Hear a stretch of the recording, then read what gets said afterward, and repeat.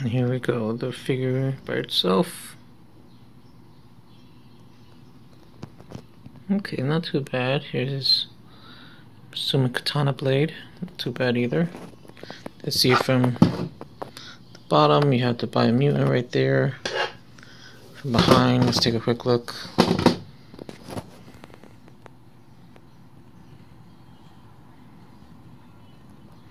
I mean, fairly pretty decent for what it is, but honestly, probably not worth the full retail price of it. This usually goes, the whole collector's edition goes for like around $120 to $150. I got it at a price error on Amazon, and it finally came out today.